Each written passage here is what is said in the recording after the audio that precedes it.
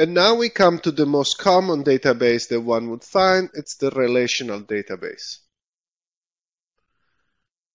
The relational database is basically the pillar is the concept of relations. Relations are tables of columns and rows. So this one is a relation. A relation is basically a set of records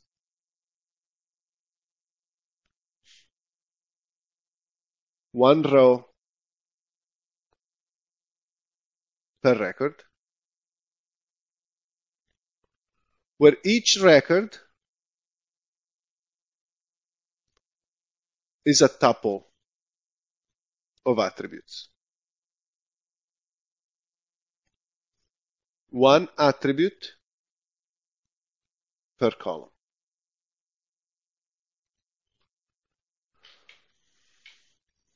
Okay? So the attribute is a column. All records have the same attributes, and so all records have a value for the given attribute. So we'll give some examples, but this is basically the structure of the relation. Now, a few important things. One is the concept of primary key. Primary key is a unique identifier of a row. Of a row in a table.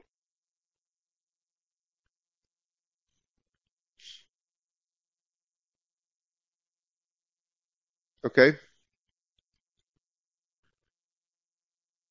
So in a number of cases, some of the attributes might be used as keys, but the fact that this needs to be unique typically makes it so that databases generate their own fictitious primary keys. So it's just a number that is guaranteed to be unique for each row of the table. Okay, so one of the attributes is a primary key. Typically is just added as the primary key or ID to the attributes that are meaningful for the human beings. Then this one gets added. It doesn't really, it's not something that the user would be concerned with. Is used within the context of the database, and we will see how. And then another aspect is the SQL, structured query language. This is basically a programming language in the most widely used to query and maintain. So to insert data, to extract data, to delete data, and to interrogate the database to extract valuable information.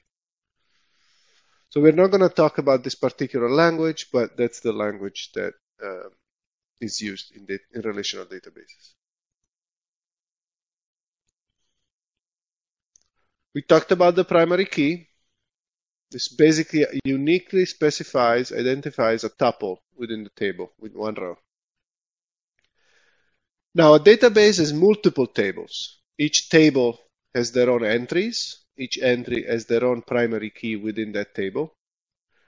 But then we have relationships. Those are logical connections between tables. And these logical connections are established by using the concept of the foreign key. So the foreign key is basically, the foreign key is an attribute in a table. Let's call it table 1. That has a value of a primary key of another table. Let's call it table 2. So now by putting into an attribute of the current row of the current table the primary key of another table, we are basically creating a connection.